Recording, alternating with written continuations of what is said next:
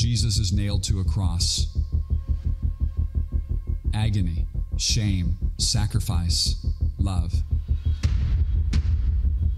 The sinless Lamb of God is bearing the sin of the world.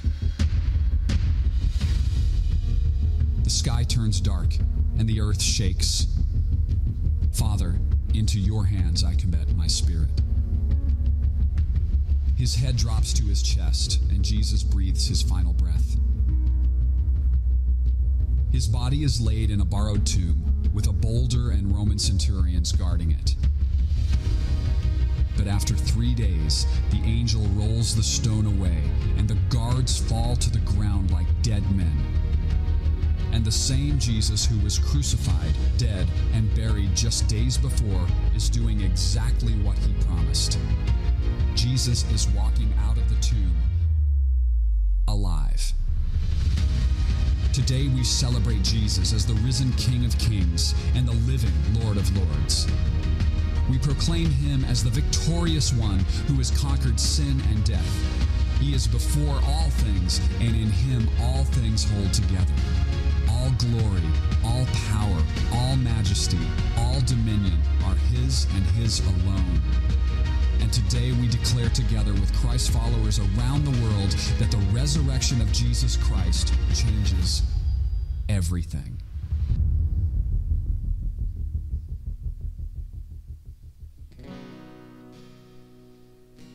Good morning. If you would stand and please worship with us if you're able. We're going to sing about Christ is risen and give him praise for that.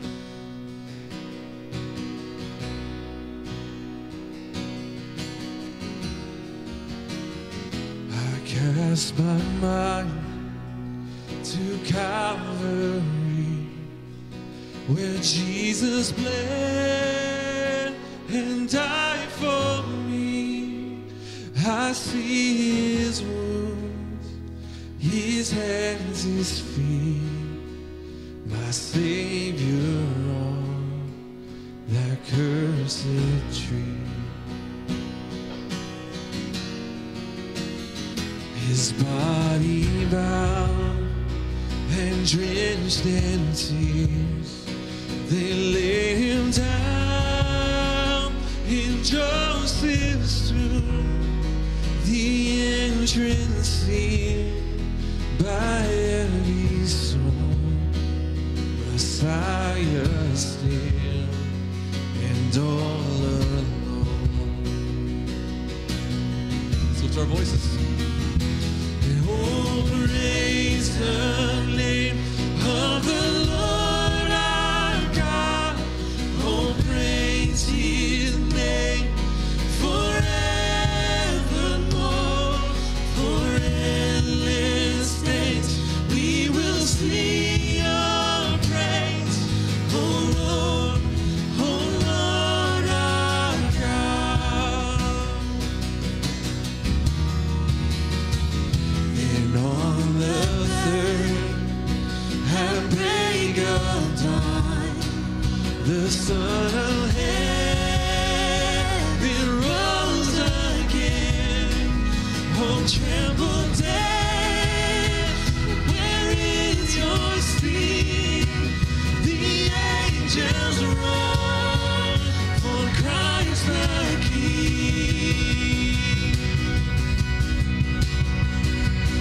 Oh, praise the name of the Lord our God.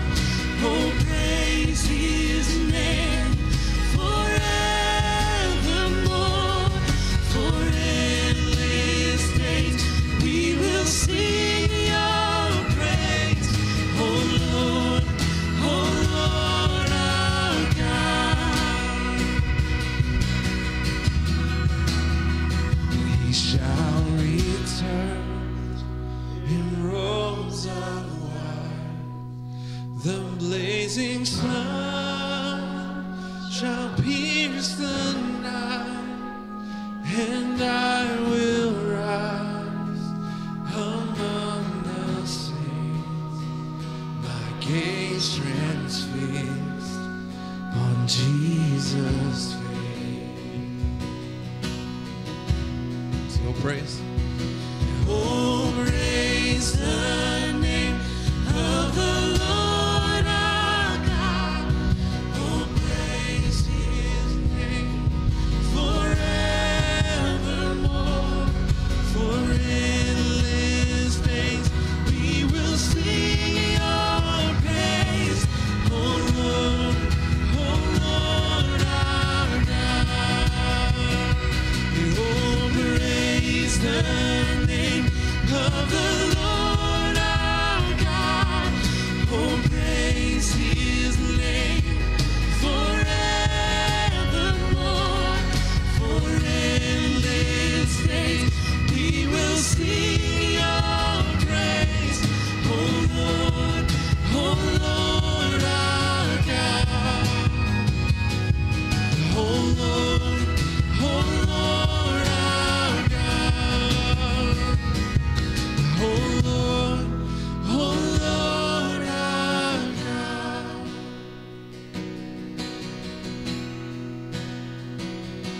Oh, praise the one who paid my debt and raised us alive up from the dead.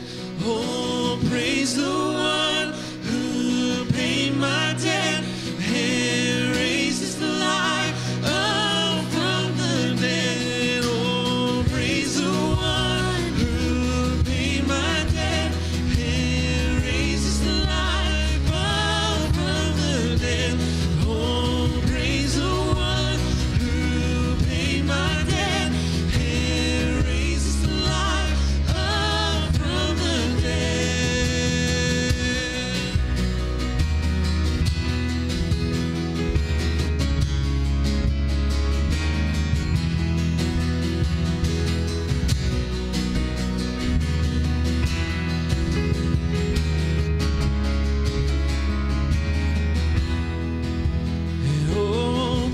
the one who paid my debt and raised us alive up from the dead.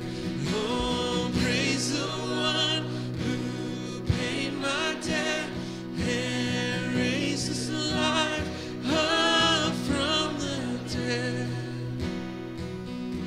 We're going to praise that one today who is risen. See if you know how to do this. He is risen. He is risen. Amen. Let's pray. Lord, we are grateful to be in your presence with your people. And we are grateful that when we offer worship, when we offer praise, that you are fully worthy. In fact, we fall short with what we offer, and yet you invite us to that, and you inhabit the praises of your people. So we thank you that you have conquered sin and death on the cross, and you verified that by raising Jesus from the dead. And you have caused him to ascend and be exalted at your right hand, and he will return. We have nothing to fear if we are in him. So we praise you for the gift of life today that we celebrate, that Jesus indeed is risen. Receive everything that is due you in this hour, we pray in Jesus' name. Amen. You can be seated for just a moment. I want to welcome you to Allen Bible Church. Happy Easter. We're glad that you're here to worship with us. If you are a guest with us, I want to extend a special welcome to you. If you want, there's a simple card in the seat back in front of you. You can fill that out and drop it in our metal box on the way out the doors, or you can meet one of our welcome team at the welcome desk in the lobby. We'd love to meet you and give you a small gift.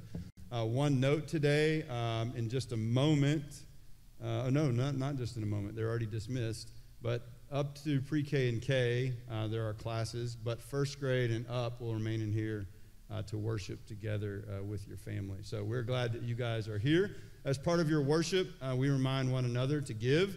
And often on Easter, people want to give a special gift. If you'd like to do that, you can drop a check in that metal box, as well as these two other ways. You can go to our website right now, or you can text to give. Pretty soon we're going to get savvy and get you a QR code up there where you can have less work to do. But if you've come prepared as part of your worship today, that's one way you can do that in contributing. I'm going to ask Lisa Clark to come on up, and she is going to lead us in a congregational call to worship from the historic account of Jesus' resurrection in Mark chapter 16, as well as part of Philippians 2. So if you would stand and follow Lisa, and we will call ourselves to worship. The historical record of Jesus' resurrection from Mark 16. When the Sabbath was over, Mary Magdalene and Mary, the mother of James, and Salome brought spices so that they might come and anoint him. Very early on the first day of the week, they came to the tomb when the sun had risen. They were saying to one another, "Who will roll away the stone for us from the entrance of the tomb?" Looking up, they saw that the stone had been rolled away, although it was extremely large. Entering the tomb, they saw a young man sitting at the right, wearing a white robe, and they were amazed. And he said to them, "Don't be amazed. You are looking for Jesus the Nazarene, who has been crucified. He has risen. He is not here. Behold, here is the place where they laid him.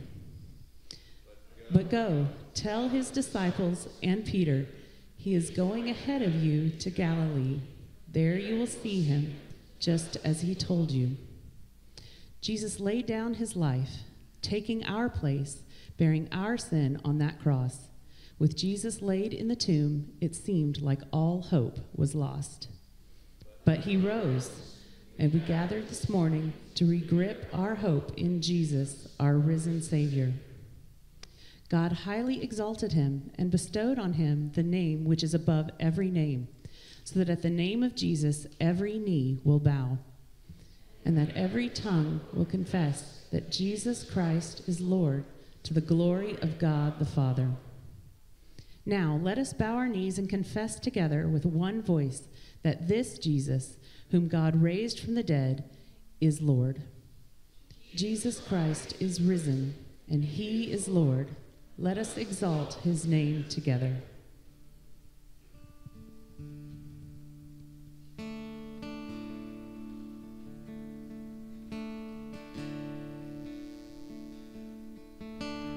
You are the Word at the beginning, one with God the Lord Most High.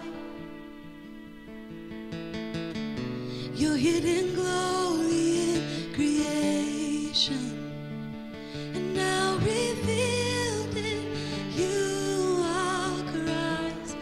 What a beautiful name it is. What a beautiful name it is.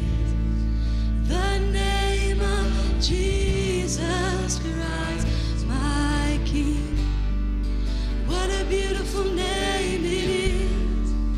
And nothing compares to this. What a beautiful name it is. The name of Jesus.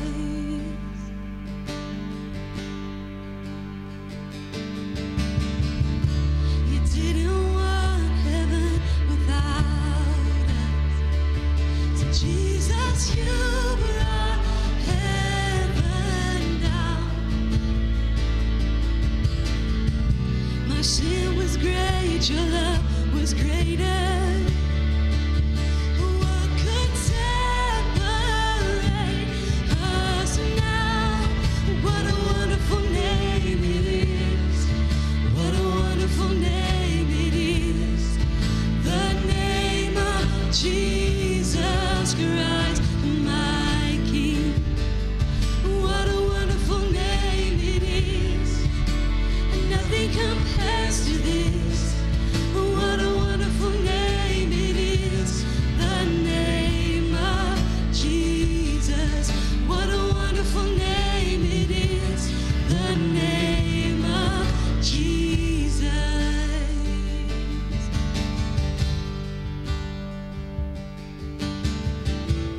This is the Easter message. This is a great thing to sing together. So let's sing Death Could Not Hold You. And death could not hold you. The veil tore before you. You silenced the boast of sin and grave. The heavens are roaring the praise of your glory. For you are raised to life.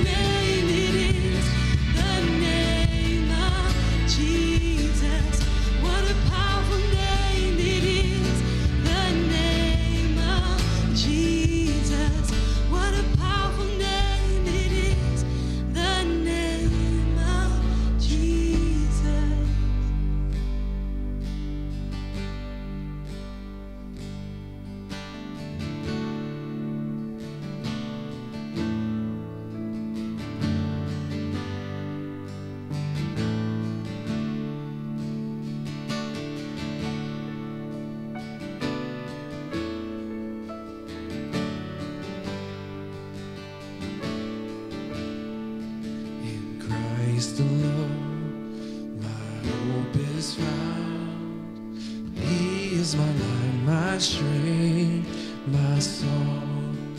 This cornerstone, this solid ground, firm through the fiercest drought and storm. What heights of love, what depths of peace, when fears are still, when striving cease. My comforter, my all in all, here in the love of Christ I stand.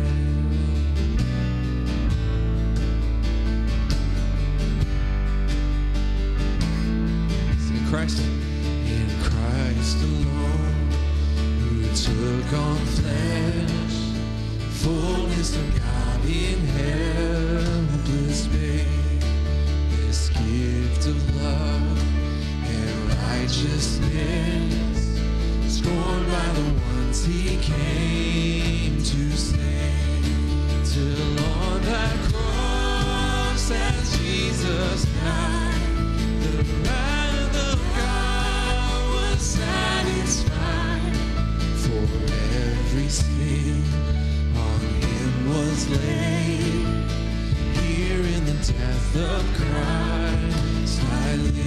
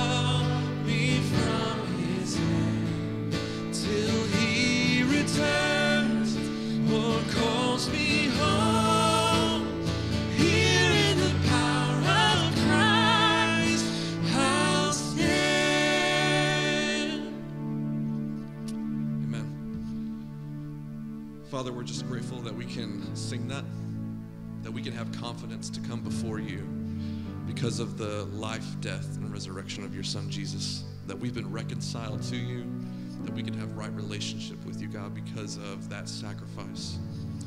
And God, I pray that we as just brothers and sisters of Christ and as citizens of your kingdom, God, that we would live a life that brings you honor and glory, and that we would share our love with those around us and our neighbors. Father, we thank you for this morning, and we love you. We trust you. In Jesus' name we pray. Amen.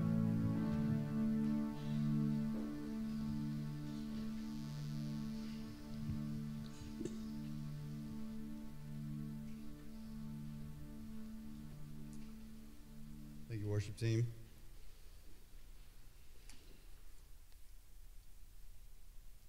Just while I get my stuff. He is risen. There we go. And that wasn't just invented by your grandparents. That was a long time ago invented. Well, Today we've already heard and rehearsed the historical account of Jesus' resurrection from Mark chapter 2. And now we will see and hear the very first sermon about Easter preached by the Apostle Peter just weeks after Jesus rose from the grave. It's recorded by Luke in Acts chapter 2. And to set the stage for us, Peter, in this situation on this day, he got a preacher's dream. He did not have to come up with an attention-grabbing opening illustration because it was given to him. On that day, which the people had they'd come into town to celebrate Pentecost. On that day of Pentecost, the Holy Spirit came in power.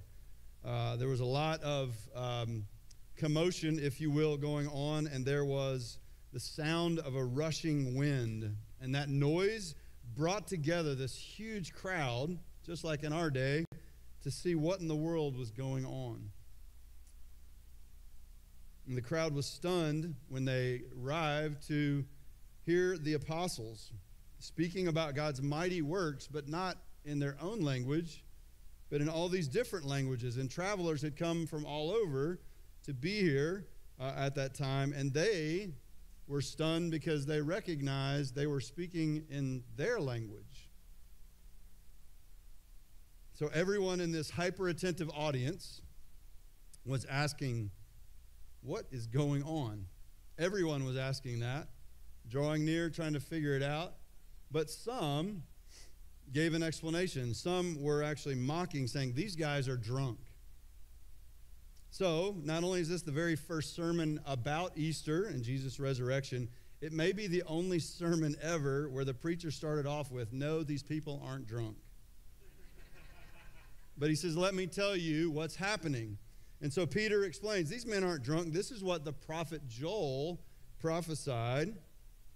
Joel forecasted these miraculous signs would accompany the beginning of the pouring out of God's Holy Spirit in what they called the last days, or what we call the last days. This is the beginning of that. And these signs that wow you and stun you and perplex you, they mark the beginning of a new era in God's promise of salvation, which also includes final judgment. And so when they understand the last days, God's going to come make things right, but he's also going to come and take account. And so that causes everybody not only to be hyper attentive because of we're not understanding why you're speaking in our language. Now you're talking about this is a sign of God's going to be showing up, and he's already showing up. It's the beginning of the last days, and that causes everyone to be on high alert.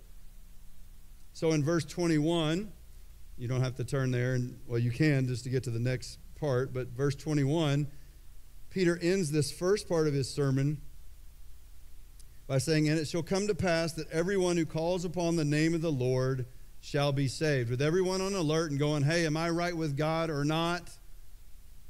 He says, well, let me tell you, everyone who calls upon the name of the Lord, you won't have to fear. You will be saved. You will be delivered from the wrath, the rightful, just wrath of God on sin. So verse 21 is how he concludes with these encouraging words. Whoever or everyone who calls on the name of the Lord will be saved.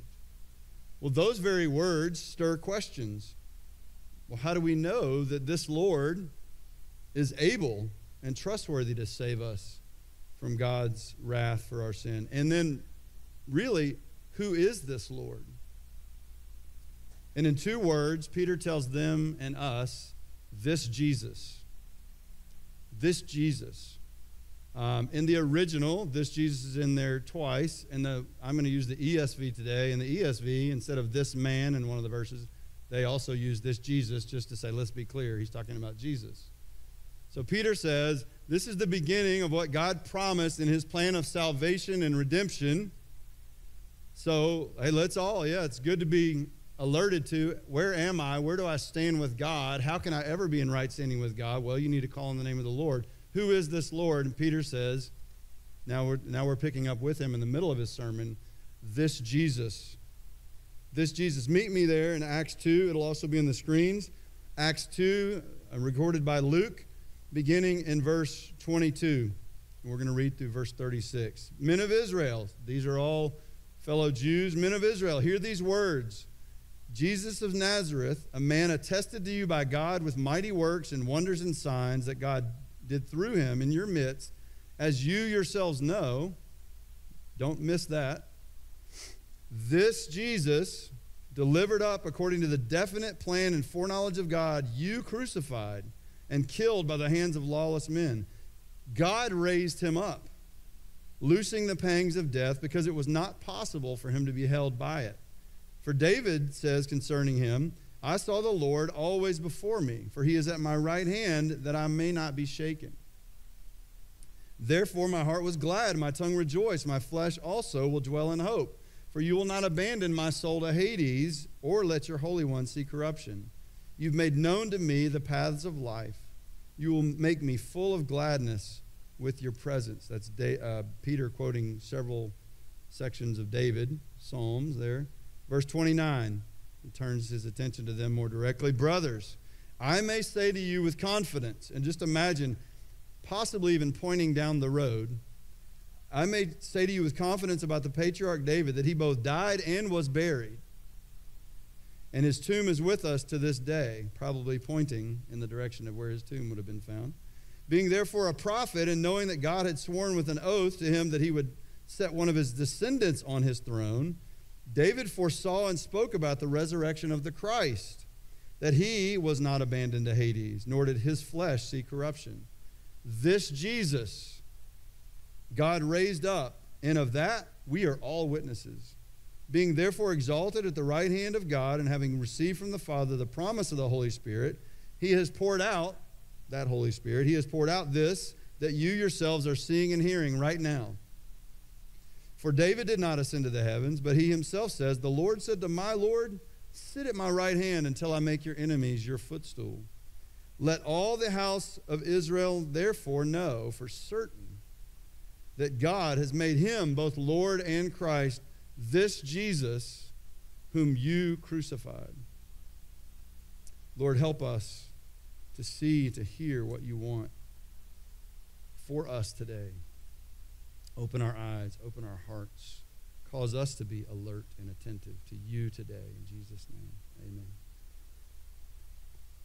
So Peter, in 2 words, says, well, who is this Lord that we're to call on to be saved? Well, he's this Jesus. And a simple framework for this morning is he's this Jesus who was crucified or who died, this Jesus who was raised, and this Jesus who is the exalted, risen and exalted Lord and Christ. He was crucified, he was raised, and he is now exalted. First of all, the fact that he was crucified. Verses 22 and 23, he says, men of Israel, hear these words. Jesus of Nazareth, a man attested to you by God, and with mighty works and wonders and signs that God did through him in your midst, as you yourselves know, this Jesus, delivered up according to the definite plan and foreknowledge of God, you crucified and killed by the hands of lawless men. This Jesus was crucified, and I have underneath on the title slide there, his death was not an accident. Jesus' death was not an accident. Peter says God attested to him. And he says, he has the phrase, you yourselves know. This is only a few weeks from when Jesus had been living. And during that time, it says he attested by these signs and wonders that he did through Jesus, all pointing to there's something about him that's not just human. Oh, he's fully human. But as we would know, he's also God in the flesh, fully God and fully human. And God wanted to attest to that. He wanted that to be verifiable by seeing, and the religious leaders who rejected Jesus even said, no one can do this except God. No one can say that except God. That's why they wanted to kill him. They're like, you can't be God. But God attested to him in his life, through his miracles, through his teaching, yes, but particularly speaking of here, through his miracles, to authenticate him as the one God had promised he would send, his Messiah, or in the Greek, his Christ, the anointed one of God. God attested to him, this one who walked on water, or took water and made wine, who fed 5,000, who raised Lazarus only weeks before this from the dead. But he says this was not an accident. He says he was delivered up by the purposed plan of God, or the definite plan of God. This wasn't God going, we fumbled that. If you were here Friday night, we talked about fumbling. God didn't go, oh man, now what do I do? This was part of his definite plan all along. Isaiah 53:10, talking about the suffering servant. First of all, that the Messiah would suffer was a mystery to them. And then the fact that he would die, and it says in verse 10, but he was pleased to crush him. The word pleased there isn't like God took great delight in, like, I couldn't wait to do this. It has to do with his will. He willed that he would be crushed for our sins, that he would be pierced for our transgressions, crushed for our sins, and that the chastening that we deserve would fall on him rather than us. It's by his wounds that you and I are healed, and that was part of God's plan. But it also, yes, was still the responsibility of those who rejected and put him on that cross. Both the Jewish leaders and their rejection, as well as he says the hands of wicked men. It literally means lawless, which probably refers to both the Jews acting lawless as well as those who didn't have the law, the Romans who crucified him. He said Jesus' death was not an accident. But I want us to see this from the very words of Jesus himself. This wasn't just an accident because it was part of God's plan. Jesus told his disciples over and over and over again. I just want us to see 3 times in Mark. We were in Mark's gospel earlier. Mark 8:31. This is right after he says, well, who do people say that I am? Well, you might be one of the prophets. We don't know. He said, who do you say that I am? Peter says, you're the Christ, the Son of God. And he says, hey, that's right. And then remember, Peter then has to be rebuked. Why? Well, because right after he says, you're the Christ, you're the Son of God, you're God's chosen one, Jesus says, that's right. He began to teach them that the Son of Man, talking of himself, must suffer many things and be rejected by the elders and the chief priests and the scribes and be killed, and after 3 days rise again. And Peter says, no way. That's when he calls Peter. He says, get behind me, Satan. You're setting your interest on man's, which a suffering Messiah doesn't fit your categories. That's not what you're about. You want to be at my right and left, to be in a place of power and authority. He says, you're setting your mind, your agenda in front of God's. He said, this is God's agenda. In Luke's vocabulary, who writes Acts, he calls it he doesn't call it this, but it's divine necessity. It must happen. Second one in Mark 9. He was teaching his disciples and telling them, the Son of Man is to be delivered in the hands of men. They will kill him. When he has been killed, he will rise 3 days later. But they did not understand this statement, and they were afraid to ask him. Next one, chapter 10. This is right before he's going to go into Jerusalem. Behold, we're going up to Jerusalem. The Son of Man will be delivered to the chief priests and the scribes, and they will condemn him to death and will hand him over to the Gentiles. They will mock him and spit on him and scourge him and kill him, and 3 days later he will rise again. Notice he includes there at the hands of men he will die. But I want you to see, Jesus does not mix words. He calls his shot. He points out to left field and he says, that's where it's going.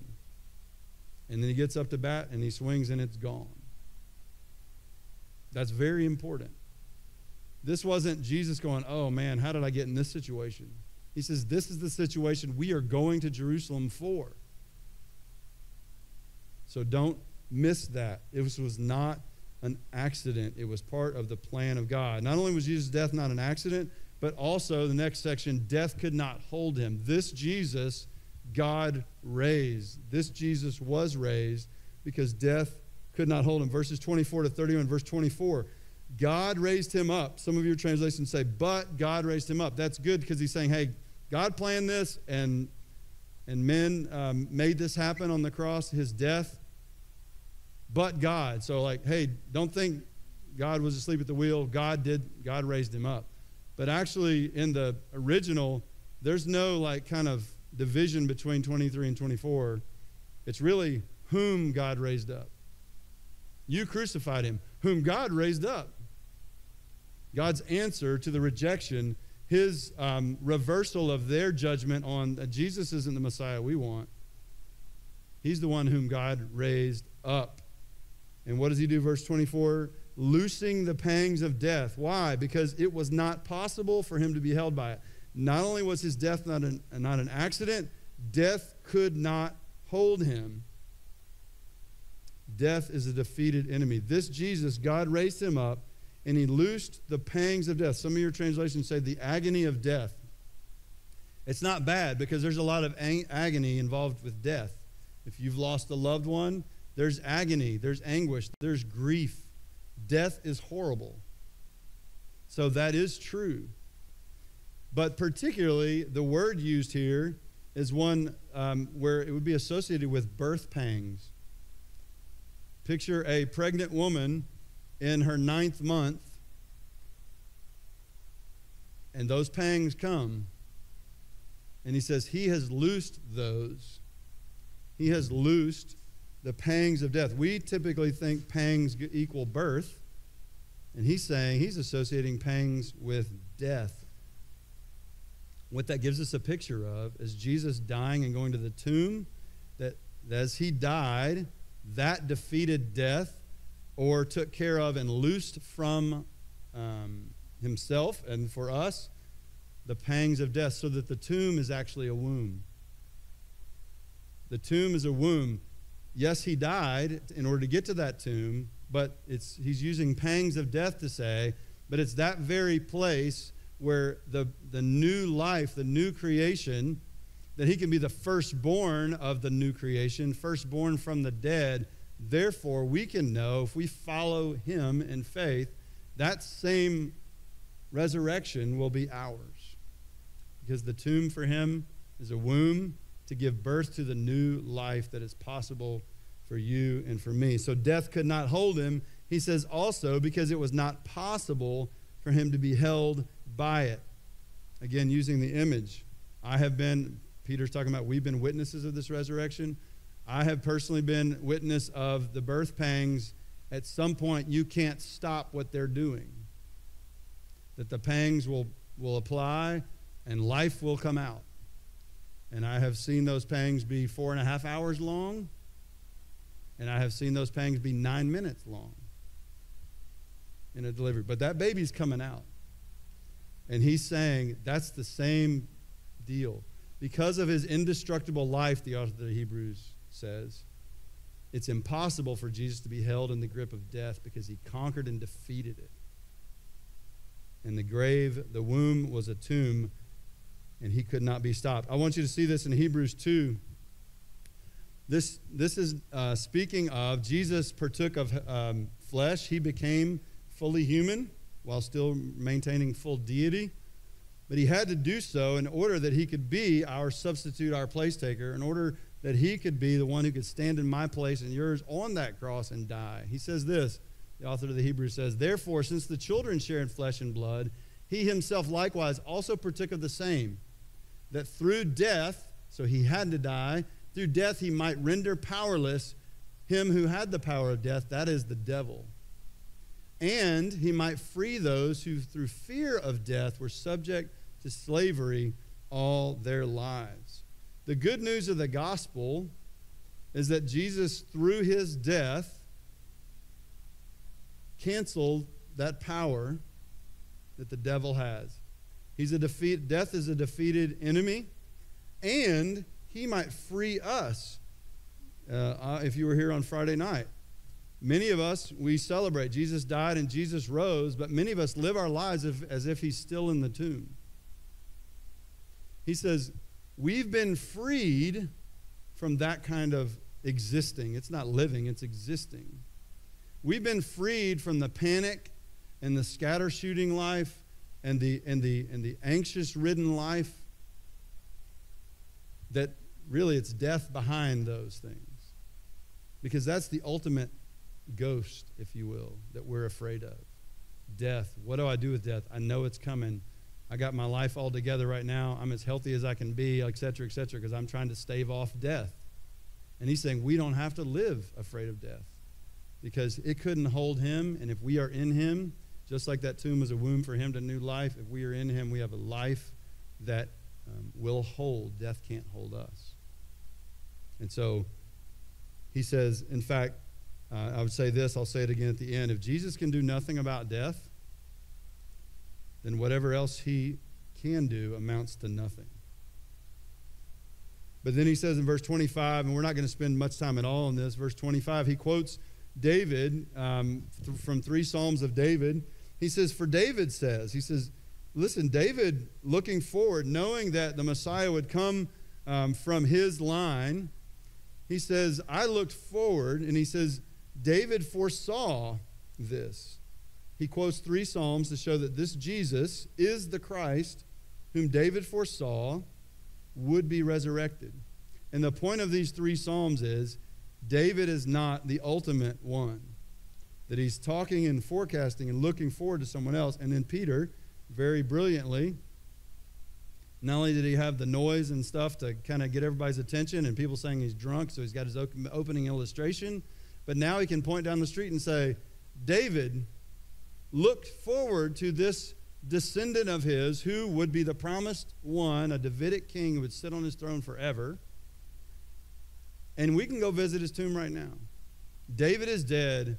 Jesus is risen because he's not only crucified, but he's raised, and death could not hold him because death is a defeated enemy, and it vindicated Jesus as he was raised. And so not only is he crucified and raised, but Jesus is exalted. He is named both Lord and Christ. Verse 32, Peter says, this Jesus God raised up, and of that we are all witnesses. In fact, Paul names several witnesses and says, if you want to find out, Jesus appeared at one time to over 500. They're still alive. So go talk to them. We like to, as moderns, we like to think back and go, oh, well, they were just kind of all deluded. They could have easily squashed it. They could have produced a body. They could have gone and talked to Josiah or Nathaniel or whoever down the street, one of those 500. But those eyewitnesses, Peter says, we are eyewitnesses of that. It's what Jesus told them before he ascended. You shall be my witnesses when the Holy Spirit has come upon you. Guess what's happening today? The Holy Spirit has come upon them. You'll be my witnesses in Jerusalem, Judea, Samaria, and the uttermost parts of the earth. Not only do you belong to me, and your hope, and your living hope you have is because I'm raised, and you will walk in that newness of life, and you will be with me forever, but you also have a purpose today and a meaning in life.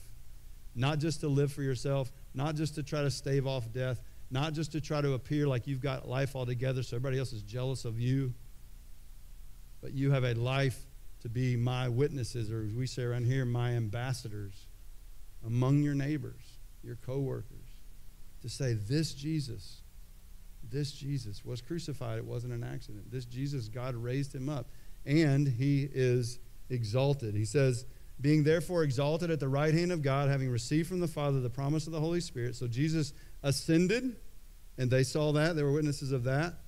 And now that he's at God's right hand, verse 34, David didn't ascend to the heavens, but he himself says, the Lord said to my Lord, sit at my right hand until I make your enemies your footstool. Jesus is seated at the right hand of God the Father, and God the Father says, now you can give the Spirit. You can give out the benefits of salvation in your name, which is forgiveness of sins and eternal life, which we can know when we have trusted Jesus. His Spirit indwells us. And so Jesus is now, for the beginnings of that, he's pouring out the Spirit seated in a place of authority and honor at the right hand. Hebrews 1:3, there's a slide. Speaking of Jesus being supreme, that's what Hebrews is all about, the supremacy of Jesus Christ. And he says, and he is the radiance of his glory and the exact representation of his nature, meaning if you want to see God, look at Jesus. And he upholds all things by the very word of his power. And when he had made purification of sins, when he died on the cross, and then he rose, he sat down at the right hand of the majesty on high. You only sit at the right hand if you've been invited to. It's a place of honor. It's a place of authority. And Jesus has been given that because, verse 36, this, all that has happened according to God's plan, is to show that this Jesus whom God raised, he also ascended, and now he is exalted in that place of honor and authority. And God has, it says, made him both Lord and Christ. What I want you to think of is a show a couple years ago called Undercover Boss. Undercover Boss was, the CEO of some large company goes to work in one of the factories of the, where probably a CEO, you didn't know anybody's name, probably not even the regional manager or the assistant to the regional manager. You didn't know them. And the boss would disguise him or herself and go in and just start, making widgets or whatever and go through the grind, right? And what does that do? It builds empathy. But then at the very end, right, there's the reveal, and then the employee who was bad-mouthing, the higher-ups, oh, whoops. But the whole point there was he wasn't made boss or she wasn't made CEO. They already were that. And Jesus is that. He's revealed as Lord and Christ. He's revealed as, or shown to be, by his obedience even unto death on a cross, by his being buried in a tomb, by his resurrection, by his appearances, by his ascension, and now by his exalting. He's being revealed as I was the boss undercover. I was God in the flesh. And if you've seen me, you've seen God. And I am the resurrection and the life. Romans 1:4, Paul says this way. He says about Jesus, who was declared the Son of God with power by the resurrection from the dead, according to the Spirit of holiness, Jesus Christ our Lord. He's saying, because God raised him from the dead, that is the ultimate exclamation point, vindication. He is Lord.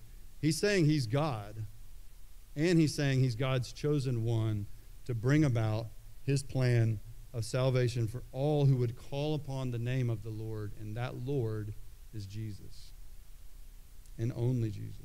So whoever calls on the name of the Lord, in verse 21, will be saved. Will save from what? Well, from sin's penalty. Now, a lot of us may not, or some of us may not like to use the word sin. We may say, I don't know if I believe in that. But every one of us knows, we walk through each week, especially if you get on the outrage of the day or the outrage of the half day on Twitter or whatever it is, the very fact that we have outrage means we feel like there's some standard being violated. So the question isn't, is there some sense that we're like, oh, there's no absolute truth except for the absolute truth that I'm telling you there's none. But we do know down in our gut something's not quite like it's supposed to be. The Bible would call that sin. The Bible would say God, in his perfection and holiness, we have ruptured a ruptured relationship because we had sin, Adam's sin imputed to us, and we live with sin, but we also sin. And so because of that, things aren't the way it's supposed to be. We're also part of that. And when he was put to death at the hands of godless men, yes, they sinned against him, but he also took our sin on himself at that time. And so it was also my sin and yours that put him there, along with God being pleased to crush him. So we have to call on him so that he can save us from sin's penalty, which is death, which biblically means spiritual separation from God for eternity. So call in the name of the Lord and you will be saved. Who is this Lord? This Jesus was crucified, raised, ascended, and exalted as Lord and Christ. To call on him is to believe in him. Now, the people who originally heard this, if you peek down to verse 37, they say, what shall we do? They were pierced to the heart. What shall we do? And he uses language there of saying, repent and be baptized in the name of Jesus. Repent means I'm going one way and I'm thinking one way about Jesus. For them, it was as a nation they had rejected him. Like, we don't think you're Messiah. He says, no, he is Lord in Christ. So you need to change your thinking, which also means change of direction in life. To be baptized is to identify with him. So yes, they probably were dunked at some point, but baptism literally means identification. Identify that you are a sinner and have the need of someone to save you. And now I'm beginning to understand that I need to identify and call on you, trust in you and you alone, because I can't pay for my sin. I can't clean up my life. And that's what the invitation is. And so to kind of wrap up, the meaning of the resurrection, there's so much that we could go through. But those who were there that day when Peter preached, or those who had heard reports soon after Jesus rose, they knew. They knew that if it's true that Jesus rose from the dead, they knew it meant, well, we can no longer just pick and choose how we want to live.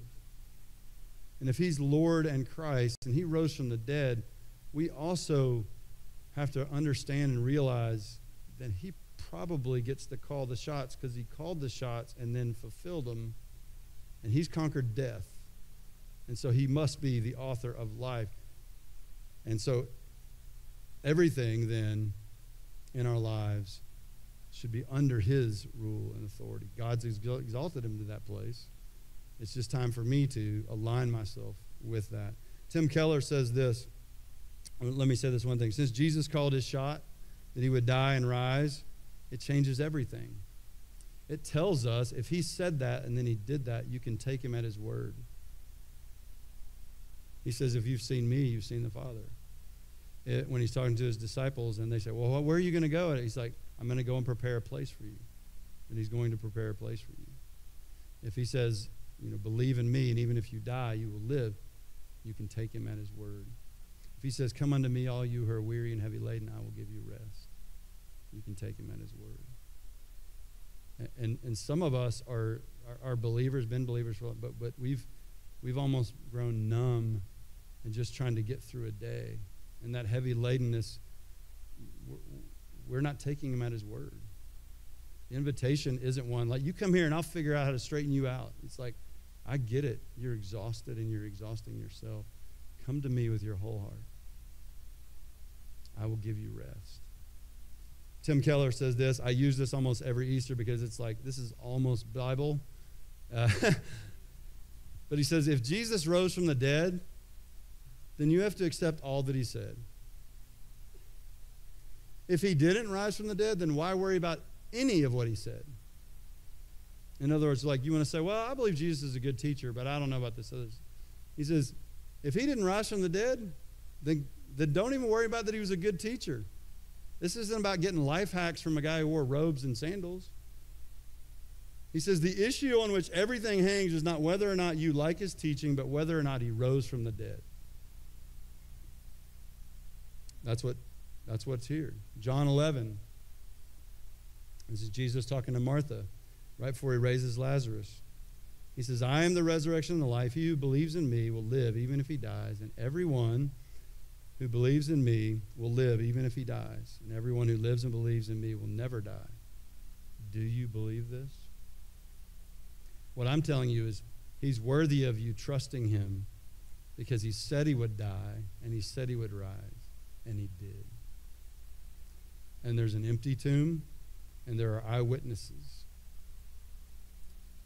Death couldn't hold him, but his word held because he rose and conquered that grave. So take him in, or as Keller would, off of his quote there, take him in, take him out, but don't take him lightly and don't dismiss him. Will you believe? Will you today? Yeah, you're like, yeah, I know what he's going to talk about. Jesus died and rose. But will you today hear him calling you? You're one of the everyone who I'm saying, call on the name of the Lord and you will be saved. God wants you to know that rest, the ultimate rest, that death is taken care of, that life will then have meaning. And I don't have to put on airs anymore. And I don't have to be afraid anymore. He would invite you. He's the Lord of life. Believe in him. It simply means put the weight of your life on Jesus and what he's done, taking your place and mine on the cross. Not you getting yourself put together. It can happen. But also it couldn't happen that death could hold him because he's Lord in Christ. Because if Jesus can do nothing about death, then whatever else he does or says amounts to nothing. But it couldn't hold him, and it won't hold you if you have believed in him. So my question to you, especially if you're already a believer, what do you have to be afraid of? He loosed the pangs of death. He canceled the power that death can have over us. What do you have to be afraid of? Death is a defeated enemy. Since Jesus rose, it means we don't have to be afraid of anything. Not being canceled, not cancer, not a rejection letter from a college or a job application or an interview, not a breakup, not an economic downturn, not your past being exposed, not your incompetence being found out, or your future being unknown. You don't have to be anxious or afraid of being unemployed, or being unnoticed, your disease being untreatable, or even death itself, because Jesus rose. He is the resurrection and the life. Lastly, I just want you to be encouraged by a living example. I mean, living at that moment. Who's the speaker of this sermon? Peter. The one who said, "Depart from me, I'm a sinful man." The one who said, no, Jesus, that's not how it's going to happen. He says, "Get behind me, Satan." The one who bragged at the Last Supper when Jesus said, "All you guys are going to fall away." He goes, "I'll never fall away from you." And he said, "Well, I prayed for you, and kind of once that happens, I pray that you'll return and strengthen your brothers." The one who then did deny Jesus, knowing him or any association with him, in front of a little girl in a fire outside of the trials going on. 3 times, Jesus said, "You'll deny me before the rooster crows." And he did. And Jesus turned his gaze to him. Not to guilt him where he just, is completely, that's it, you're sealed. But to say, remember? But then also, he said, "I want you to strengthen your brothers when you've returned." And Jesus made that happen when he brought him breakfast on the beach. And he says, "Do you love me?" And he says, "Lord, you know I love you. Then feed my sheep." "Lord, do you love me?" "You know I do. Tend my lambs." Jesus restored him. He denied him 3 times. Jesus asked him 3 times, "Do you love me?" And then Peter, who was denying in front of the little girl by the fire, the next 2 chapters later in Acts, he and John are arrested for speaking in the name of Jesus, saying that's the only name by which we can be saved. They're arrested. They're threatened. And they said, "Listen, you can do whatever you want, but as for us, we cannot stop speaking about what we have seen and heard." That's a boldness of a person who's no longer afraid to die because they're so enthralled to live, and they're so enthralled with the life of Christ in them. So if God can take a person who always stuck his foot in his mouth, who time after time after time couldn't come through, and who cratered at times, and who was fearful at times, if God can do something with him to where he's the one who stands up and says, "These men aren't drunk, let me tell you. It's about this Jesus whom God raised," then think what he would do. Imagine what he could do with you as his ambassador in the place where he has you. I'm going to ask the worship team to come up. Would you bow your heads?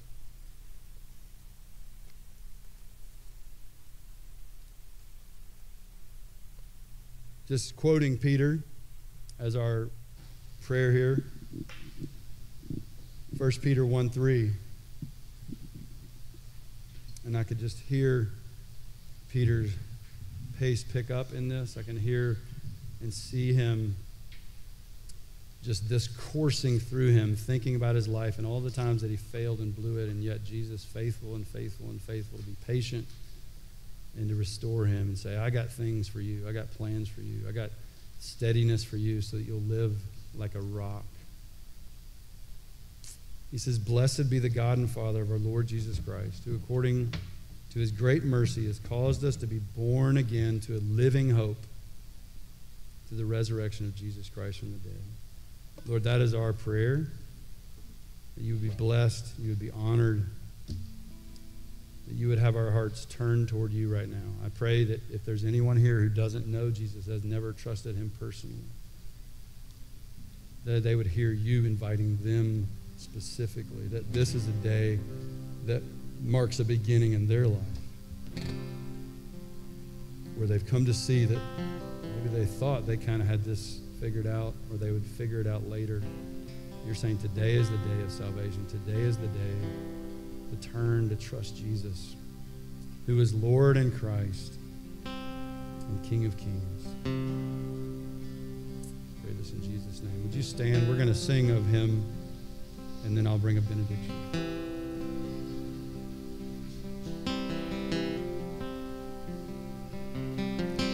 Praise the Father, praise the Son, praise the Spirit, three in one.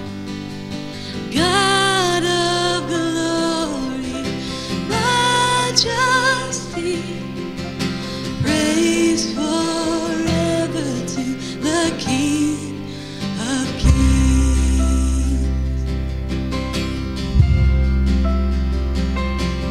In the morning that you rose, all of heaven held its breath, till that stone was moved for good, for the Lamb had conquered death.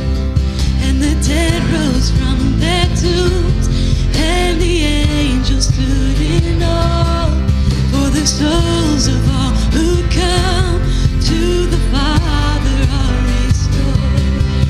And the church of Christ was born, and then the Spirit lit the flame. And now this gospel true of old shall not kneel, shall not fade.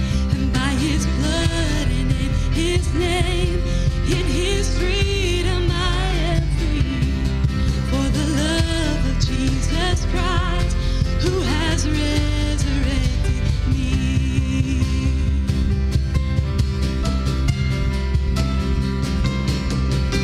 And praise the Father, praise the Son, praise the Spirit, three in one. God of glory, majesty, praise forever to the King. Let's sing that again. And praise the Father, praise the Son, praise the Spirit, three in one. God of glory, majesty, praise forever to the King of Kings.